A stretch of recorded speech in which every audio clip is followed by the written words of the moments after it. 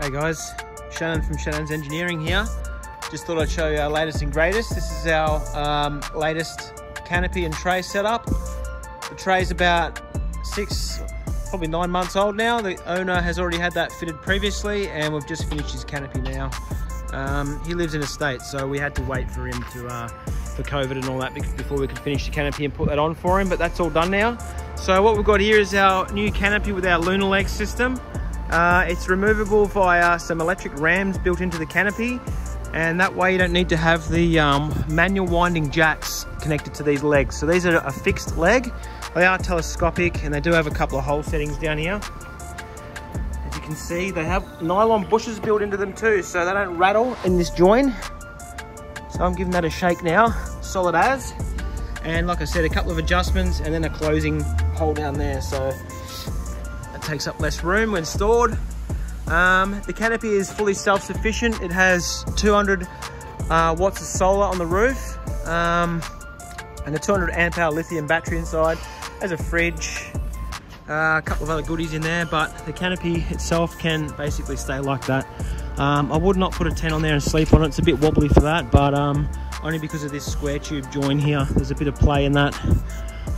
So, as I said, a little bit wobbly for sleeping on, but you can still use it and work out of it or whatever. Take it camping with you and allow yourself to take the car bush, go get the firewood, go get the milk and the beers without having your canopy, pack up your awning, whatnot.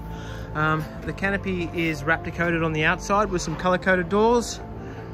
We've got our internal lighting with a optional amber mode, so it's good for the mozzies and the moths. Inside, carpeted floor and our 12 volt EnerDrive system here. It's got a 2600 watt inverter on that side, and we've also got the Makita and Milwaukee chargers there. This guy's a tradie, so he wants to use it for work and put his power tools in there. He also wants to run a drop saw off the inverter. So on this side, oh, here's the umbilical cord. This umbilical cord is longer than normal because we've got the tyre carrier there. So we just got to go over the top of the tyre carrier into the top of the headboard. In this plug here, we've got our rear view camera, central locking, internal lighting power, and this big fat one there is used for charging the charger, or charging the battery via the charger. Up the top there, you can see we've got some steady lights around the eave, and we've also got some neat steady floodlights here on a gimbal. So this gimbal is an amazing idea. You can turn these around at any angle. Great for camping or full driving. Wherever you set them, they stay. So when they're done up tight, they do not rattle.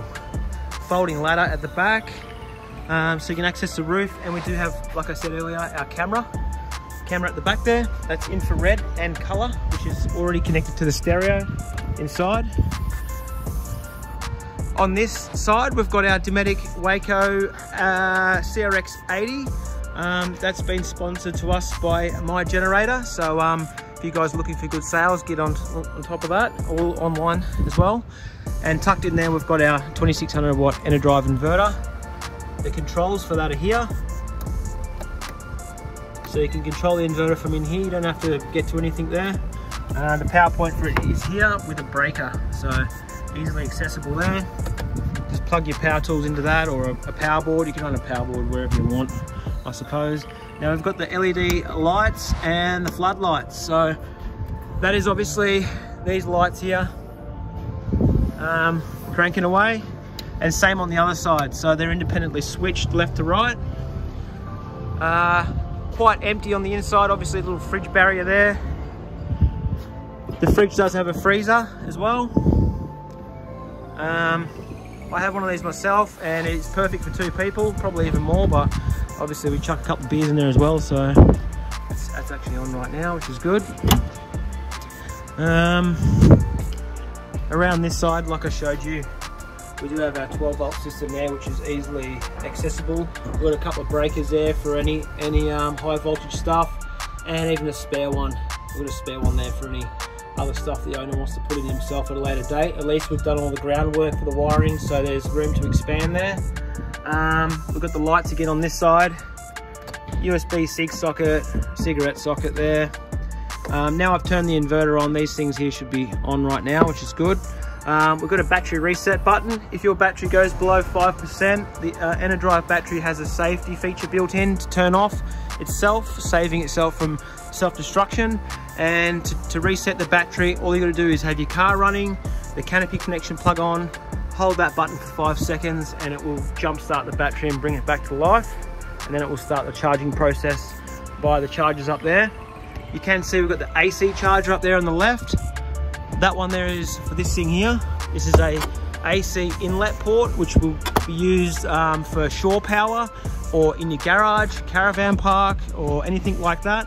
That will just basically charge this whole system via 240 volts, and that way you just have unlimited power as well. So if you've got that fridge running in your garage at home, you can just plug it into the wall, and the battery will never go flat.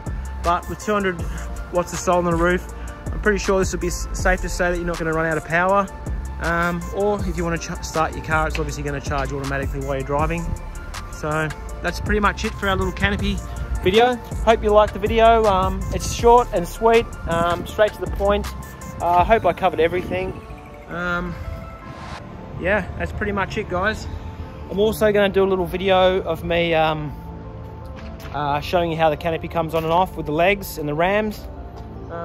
Where's the button?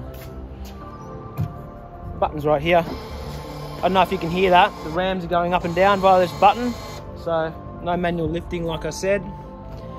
And yeah, that's pretty much it, guys. Thanks for watching.